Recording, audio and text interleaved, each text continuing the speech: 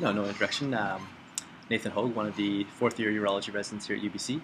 I'll be giving the urology grand round today on the contemporary diagnosis and management of priapism, and we're lucky enough to have Dr. MacHan talk to us today as well from the Department of Radiology. We'll be talking about the radiologic use of embolization for high-flow priapism as well as ultrasound in the diagnosis. What we'll be talking about today, review the clinical presentation and workup of priapism. Dr. MacHan will talk about the radiologic investigations and interventions as they relate to priapism. And we'll review the current and potential medical and surgical treatment options for priapism.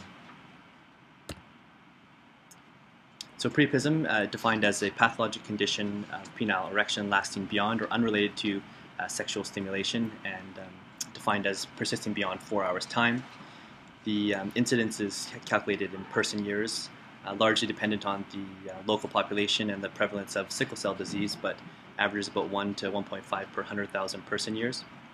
And it's one of our true urologic emergencies and divided into two pathologic and clinical subtypes, the low flow or ischemic priapism and the high flow or non-ischemic priapism, plus a third subtype or stuttering priapism, which is a form of recurrent low flow priapism that we won't have too much time to speak about today. We'll focus on the low flow and high flow.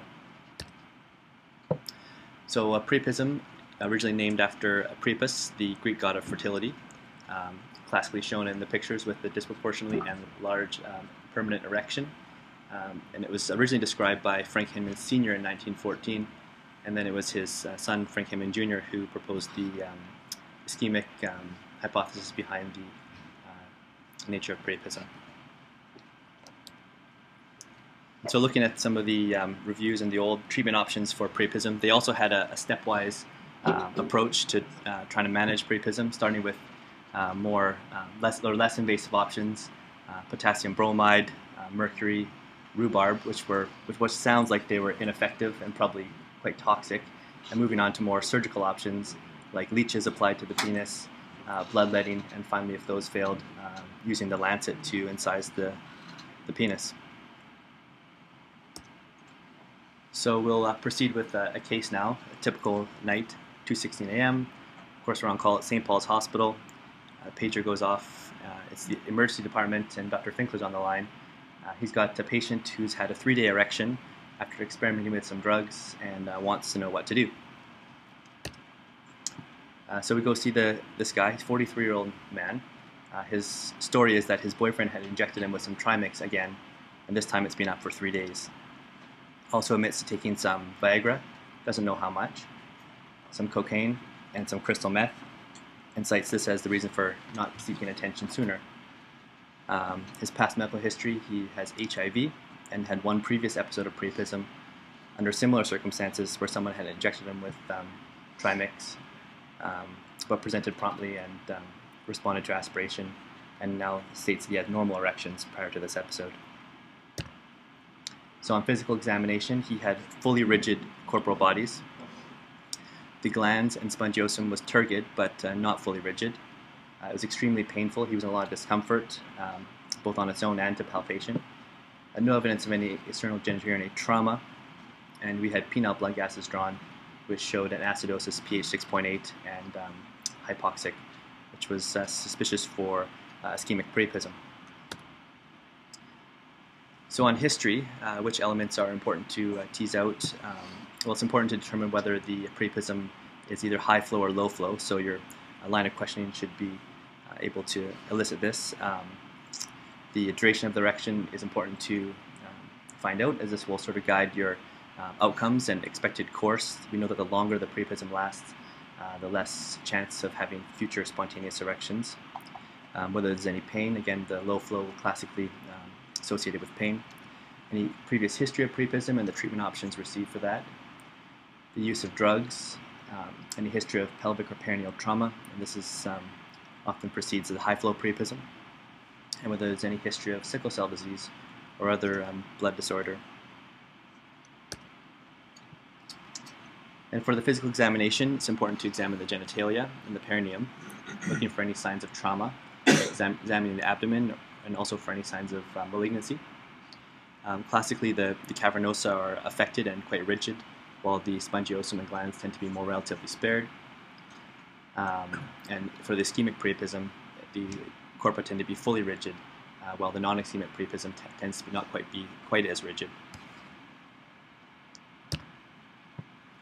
And so the diagnostic workup from the AUA guidelines for priapism, CBC should be obtained to look for any hematologic or infectious causes for priapism, a reticulocyte count which will be elevated in sickle cell disease, a urine tox screen if there's a suspicion that they've used any drugs, hemoglobin electrophoresis again to rule out sickle cell disease, penile blood gases or ultrasound should be obtained at a minimum.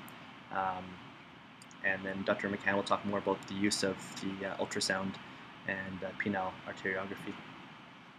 And so for a typical low flow priapism, down here you'll see it tends to be hypoxemic and acidotic. The normal penis will have a normal mixed venous blood pattern, and then the high flow priapism will show a normal arterial blood gas pattern. So before we move on to talk about the pathophysiology of low flow priapism, we'll just talk briefly about the erection physiology as it pertains to help us understand the pathophysiology. So the erection physiology is controlled by the nitrous oxide CGMP signaling pathway.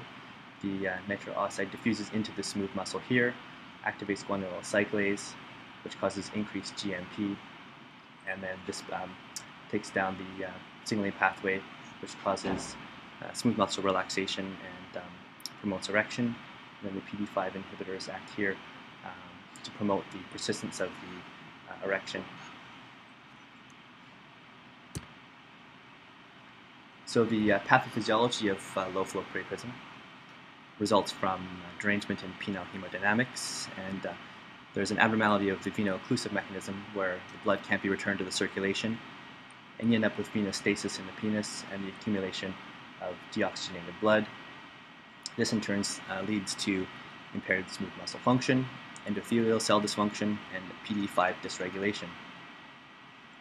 The end result of this is upregulation of profibrotic growth factors, TGF-beta, which leads to smooth muscle necrosis, collagen deposition, penile fibrosis, and eventually erectile dysfunction.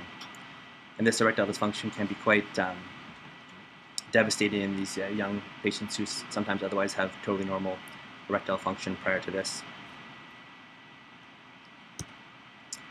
And so what are the etiologies of ischemic priapism?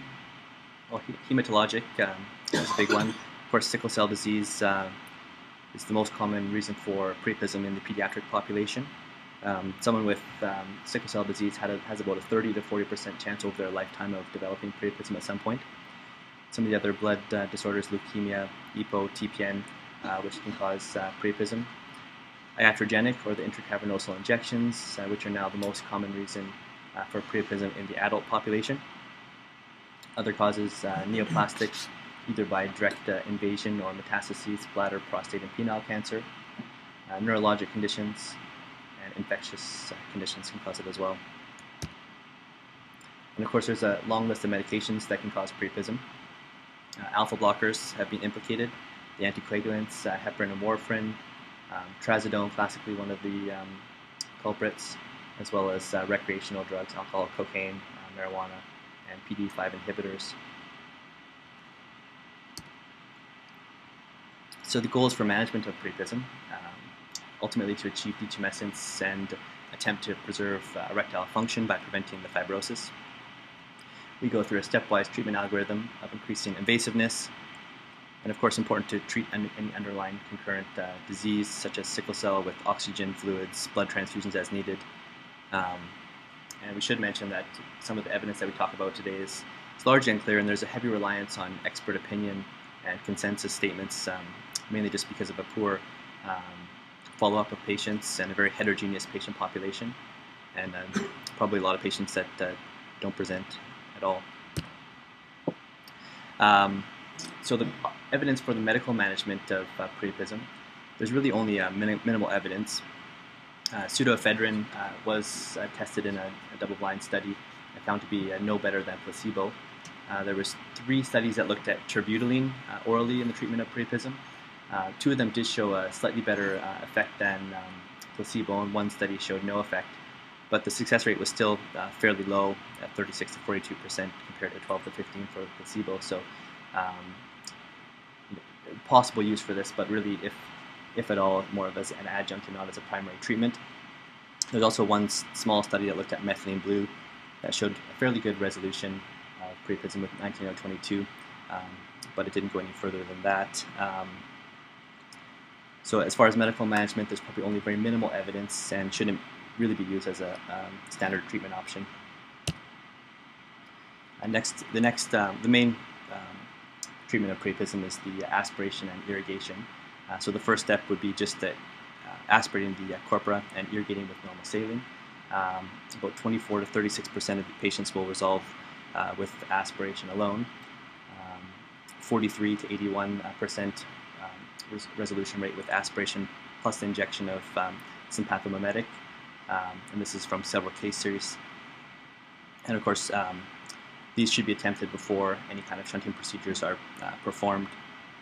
Now, phenylephrine is the recommended sympathomimetic in the literature. It's slightly less effective than epinephrine, but has a lot less ionotropic and chronotropic effects. So that is our gold standard. And of course, the penile block should be placed before attempting any of these aspiration and injections in the emergency department. So just going over the technical aspects of the phenylephrine injection and aspiration, again for some of the R1s and 2s who haven't done it yet. 1 ampule of the phenylephrine can be put into a 100 cc normal saline mini bag, which gives you a concentration of 100 micrograms per milliliter, and 1 to 2 milliliters of this can be injected into the corpora every 3 to 5 minutes. It should be done in a monitored setting in the emergency department, and should carry on for about 1 hour's time before declaring the treatment a failure. It should be noted that any priapism lasting longer than 48 to 72 hours has a fairly low chance of working with just the injection and aspiration. Between each injection, it's recommended that there is an aspiration by pinching the base of the penis, trying to suck out the old blood. And technically only one side of the injection is necessary. There should be some communication between the corpora. And you can see that it's actually quite alarming sometimes how much blood can be pulled out of the penis. And looking from left to right through successive irrigations, the blood does take on a different kind of appearance, starting in a very dark, deoxygenated looking blood, and proceeding to a more lighter, more oxygenated looking blood on the right. And this picture shows the placement of the needle in the side of the penis at the base, where the aspiration and irrigation takes place. So next we'll talk a little bit about the surgical shunts, and these are divided anatomically, starting with the distal shunts, the open distal, proximal shunts, the saphenous vein shunt, and deep dorsal vein shunt. And the goal of any of these shunting procedures is to attempt to reoxygenate the cavernous smooth muscle and creating the fistula between the corpora cavernosa and either the spongiosum or the glands or veins. So the first one we'll talk about is the winter shunt. And again, some of these distal shunts can be performed in the emergency department, but it takes a bit of judgment on that and which patients will tolerate that. Some may not. The winter shunt is done either with a TrueCut biopsy gun or an angiocat needle. It's transglandular, inserted through the glands into the corpora, and attempts to create a fistula, allowing blood to flow between the cavernosa and the spongiosum in the glands. It can be done either unilaterally or bilaterally, and the resolution rate is about 66% for this one. One of the next distal shunt is the Eberhard shunt. Again, this is a transglandular approach. Uses an 11 blade, which is passed several times through the glands into the corpora cavernosum, and then the blood is milked out of the penis. It can be done either unilaterally or bilaterally, and its published resolution rate is about 73%. This area here shows the stab of the 11 blade for the Eberhard shunt, and this one over here on the other side is the T shunt, which we'll talk about in just a second here. So the T shunt is a little bit of a newer described technique in which vertical incision in the glands is made 4 millimeters lateral to the urethral meatus, through the glands into the corpora cavernosum. The 10 blade is turned 90 degrees away from the urethra, and that's to avoid any injury to the urethra that could occur. And then the blood is milked out. It's recommended that you wait 10 or 15 minutes to watch to see if the erection returns, and if it does, then a second or bilateral T-shunt can be performed. And again, some of the newer techniques are talking about doing corporal tunneling using dilators after the T-shunt is performed to dilate up the corpora and try to enhance the fistula formation between the corpora cavernosa and the spongiosum.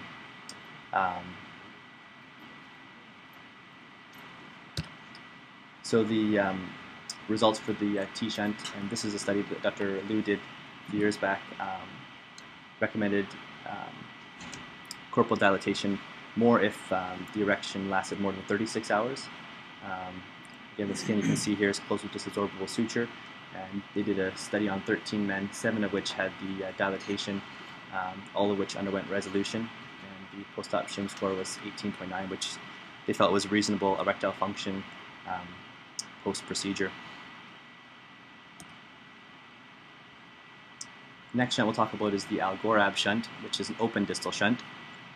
In this shunt, the glands is opened and a piece of the corpora cavernosum is excised.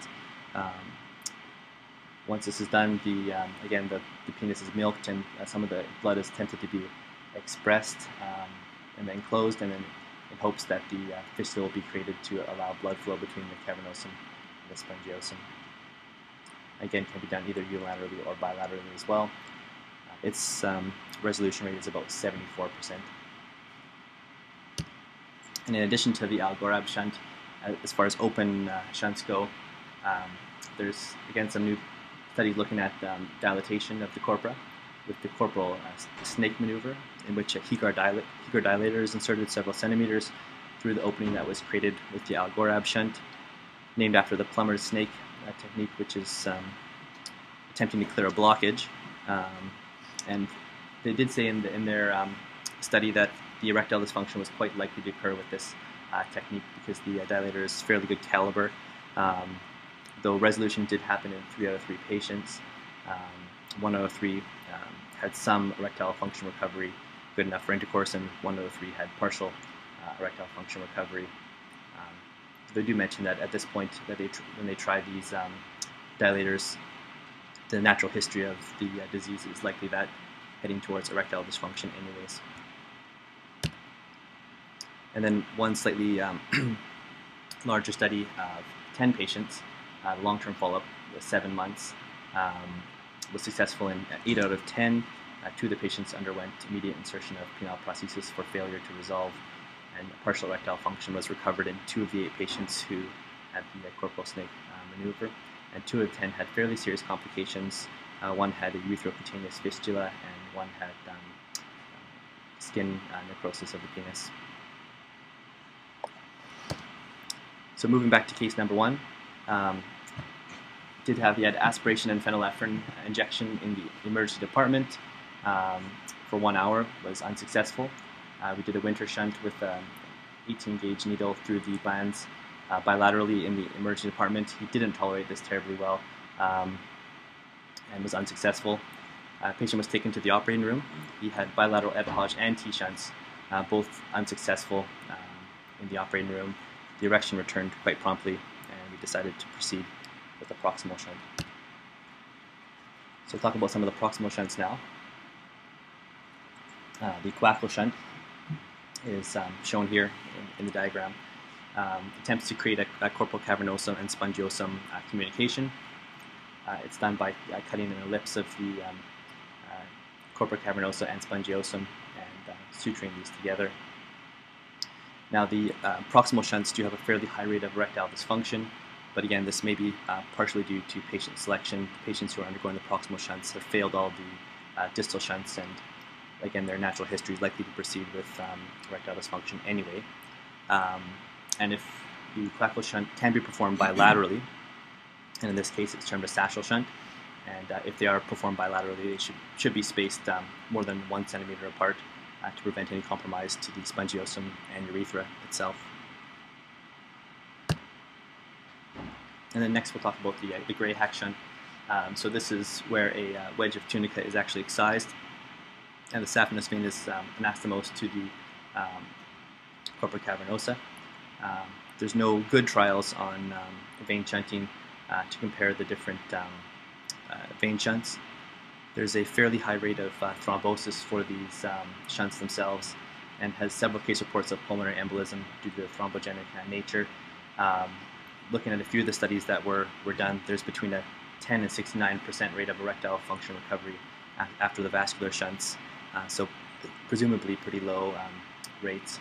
And that hasn't been too much written about these lately, probably because of the unacceptably high complication rate. There was one study looking at a dorsal vein shunt with a saphenous vein graft, and 9 of the patients did have some return of erectile recovery, and 6 out of 9 enough for sexual activity.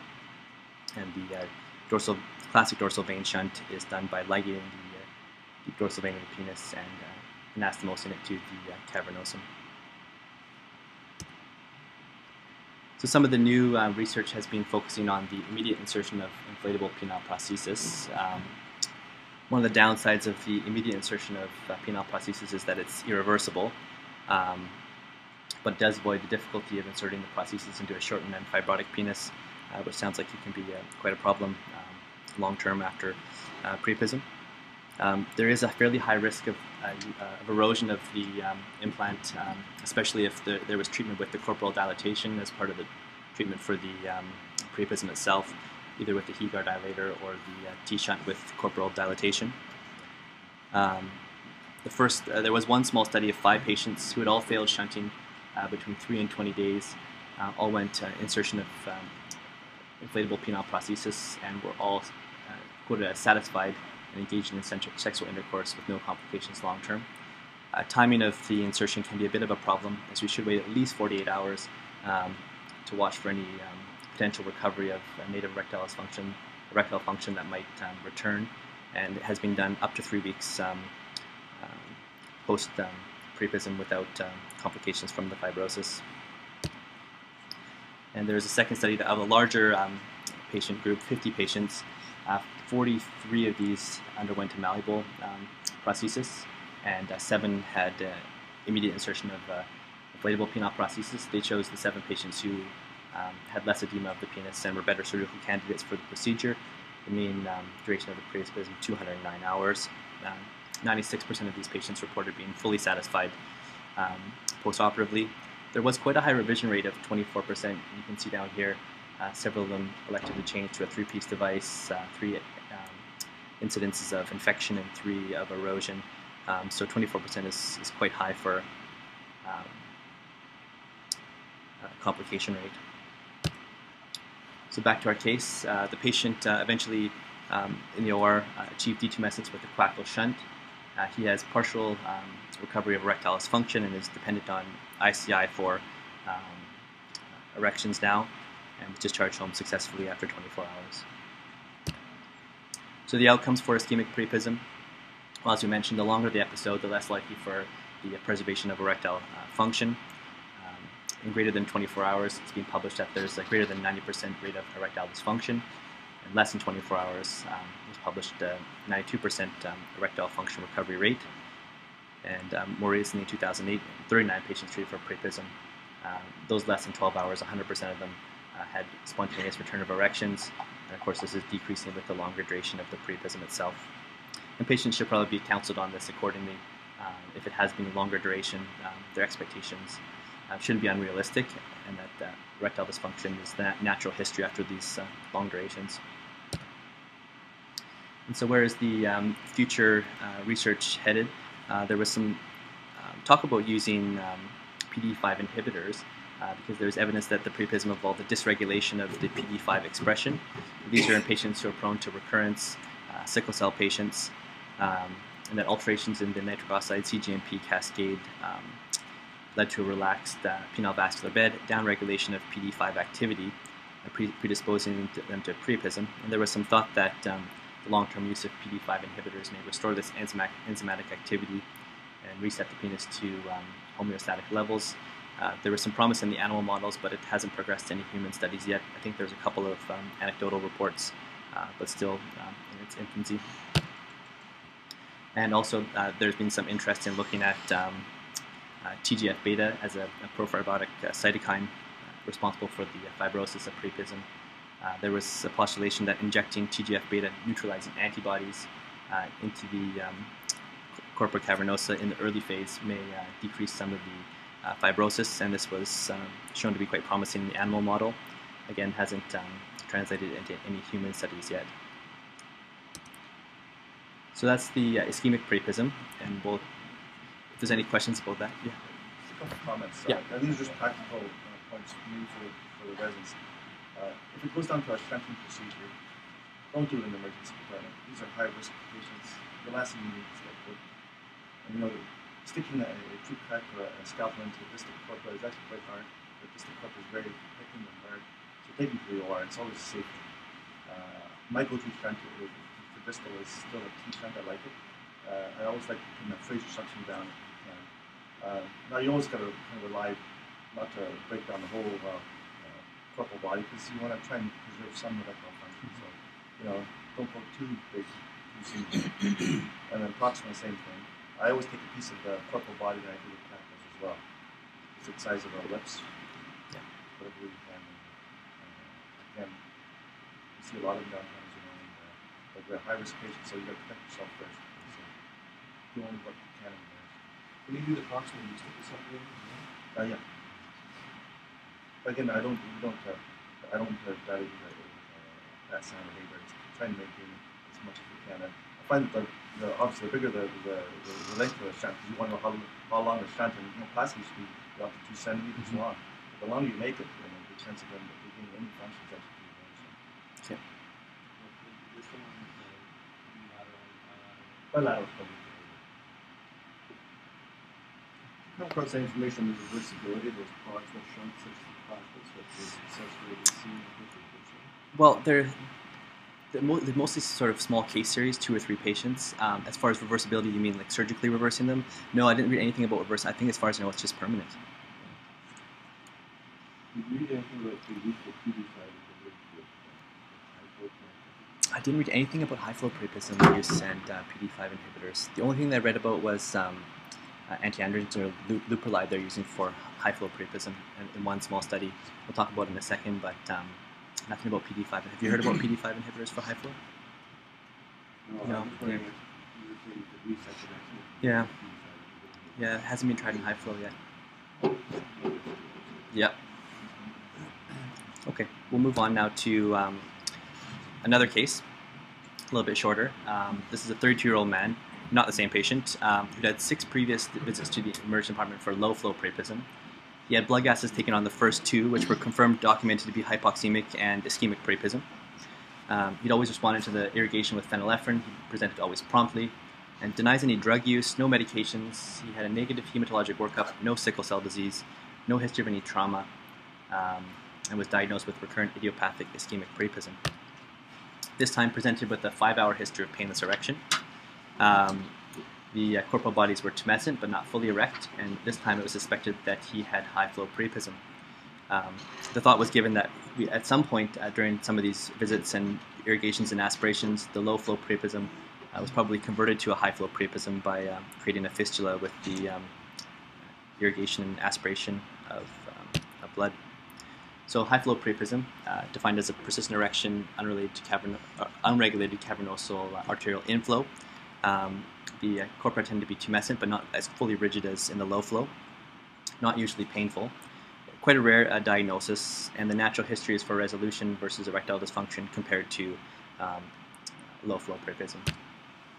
The etiology of high-flow priapism, classically secondary to a straddle injury, but also has been found secondary to coital trauma, blunt trauma to the penis or perineum, pelvic fractures, needle lacerations, vascular erosions, and some post-procedures has been reported after DVIU and the Nesbitt procedure.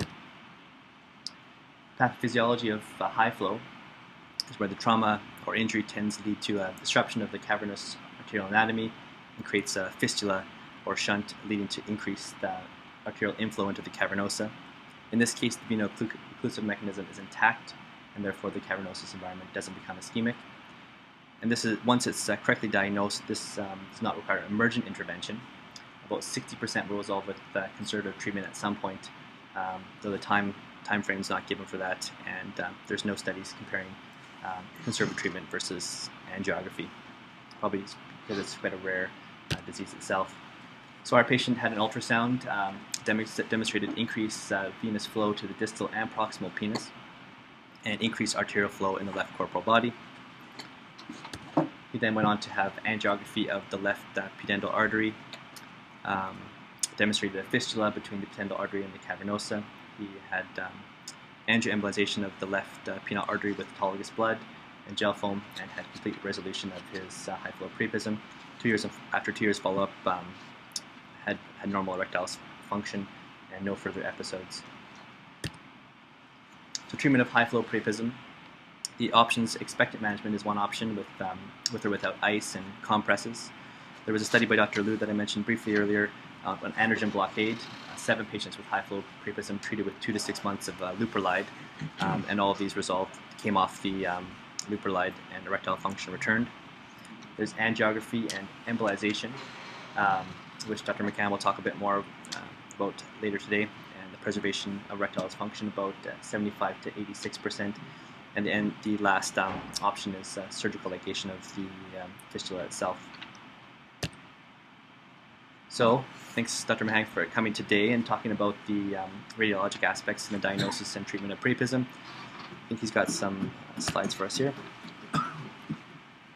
That second case just presented, was that the location of that fistula? Is that potentially iatrogenic, or was it removed from the Well, we assumed that it was from the needle pokes. I'm not sure on the how it relates to the needle pokes exactly on the anatomy, but we assume that fistula was secondary to the previous injections. Yeah.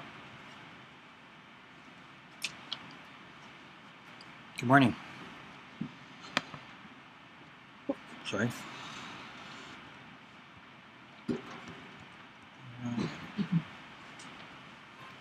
Is this Keynote? No, it's I think just the forward button. All right. Just the forward button. Yeah. Thanks. Okay. So our we have a very limited view on priapism. Typical, these guys give these spectacular histories that make the female staff just go, serves you right, and the male guy, all the male staff sit there and cringe. I'll show you a few.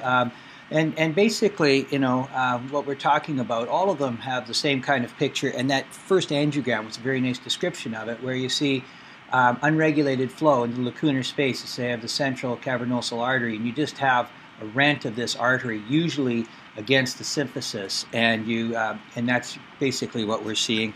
The sine qua non, as everyone knows, is it's painless, and you get distension of the cavernosal bodies, but the spongiosa tends to be flaccid. Here's a 32-year-old carpenter who was standing up on a counter, and the cupboard door below him was open, and he slipped off fell onto the top of the cupboard door.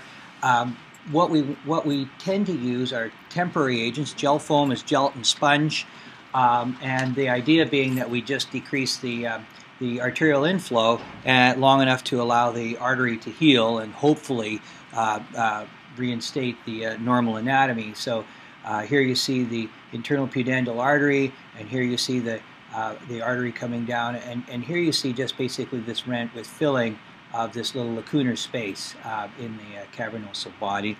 And this is a perfect result where after embolization we maintain all the normal vascularity, but we've turned off the shunt. That isn't always achievable. This, by the way, is the same kind of picture that some of you may have read about embolization for BPH, and this is the same kind of embolization that we would do for that. Here's a guy who worked in a pipe factory and was walking along the pipes and slipped and fell, again a straddle injury with one leg on either side. He had a partial erection for 3.5 weeks before he finally came in. Again, just basically a similar kind of picture where you see this sort of blush that you really shouldn't see with a steep obliquity. You can see a single feeding artery, but in fact, the trick is that you actually find that there's two arteries in this guy, and so if you don't embolize both of them, you're not going to successfully treat him. After a 3-month follow-up after embolization, this man, again with a temporary agent, he had required pharmacologic assistance for his erections. So this was embolized with a temporary agent, and this had a coil plunked into it as well. Here's a guy, he had 4 different university degrees, and his wife dragged him in because he'd been walking around in sweatpants for ages, and because he'd been walking around with an erection.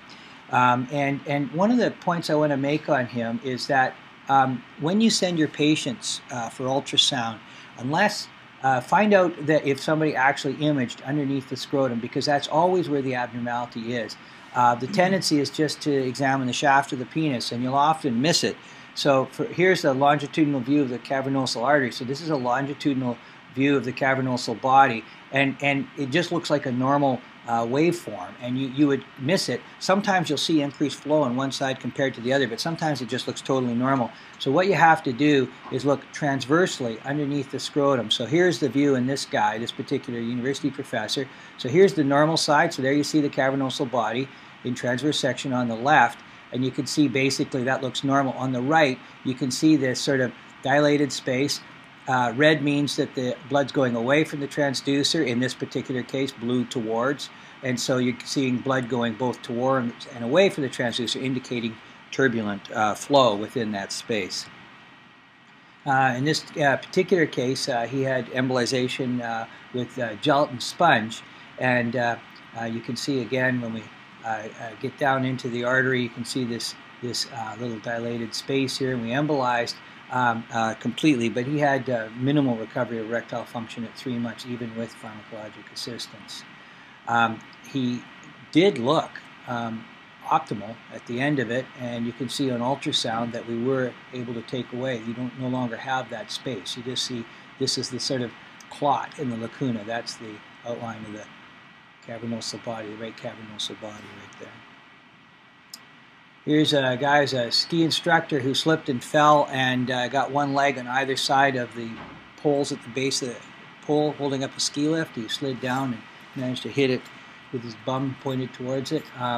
And this slide is really more for my radiologic colleagues because the point is not to embolize until you see the dilated space. So here you see we've done a pigtail injection. In this case, this is an older case that I did at UBC many years ago. I think this might have been your case actually, John, if I'm not mistaken. Either yours or Yankees. And anyway, you can see this blush. It's here just with a distal aortic injection, and then we get more selective, and you can see this irregular space. But if you embolize until this goes away, but this doesn't go away, you're not done. And so sometimes we'll just keep going. In fact, take out the entire anterior division, the internal iliac artery on each side, if needs be, until we get this result. Because if you don't get detumescence on the table, your embolization hasn't worked. Just before we merged with VGH, we had done 14 patients. One of our fellows did a little follow-up between ages 21 to 53 years. We saw them between 2 days and 3 months after the injury. We used autologous blood clot in 4. That was the older way of doing it.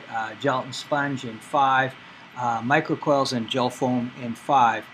Detumescence was only recorded in 10 of the 14 patients, and in 9 of the 10 could detumescence be achieved on the table. Of the 14 patients, so we get follow-up on 8. 4 had spontaneous erections. This was at least 3 months follow-up. 3 were requiring pharmacologic assistance, and 1, that university professor, basically was having no erectile function. So out of 8 patients, 7 were achieving some type of erectile function. The most common agents used are autologous blood clots and gel foam, mostly gel foam now for ease of use, although it does cause a significant inflammatory response in the artery. Glue, microcoils, and Priapism can occur in 1 month in 30 to 40%, and it's entirely reasonable to just do a re-embolization. It's very easy to do, and usually involves a second branch that wasn't embolized the first time.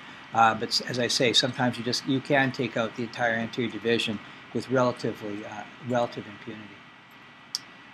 In the literature, a couple of publications. This is an older publication in the Journal of Urology. 7 patients who were seen between 4 and 126 days after injury. 7 out of 7 were successfully embolized. In this publication, 6 out of 7 regained full erection at follow-up of 2 weeks to 5 months. In I think a more optimistic article published in 2007, 9 embolizations in 6 patients.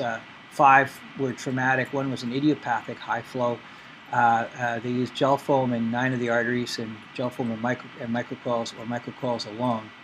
And in that 5-year follow-up, no complications recorded, and 6 out of 6 patients in whom detumescence was achieved at the time of embolization all had normal erectile function. So in terms of the conclusion, it's important to embolize until detumescence.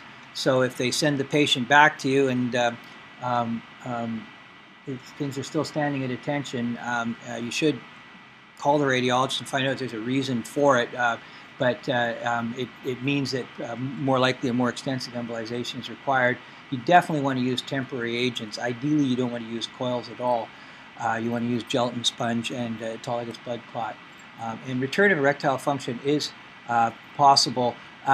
It's very difficult to ascertain from the literature whether in fact it is related to, as opposed to low flow priapism, whether the timing from the time of injury to treatment is as important a risk factor or not. And that's all I got to say about that.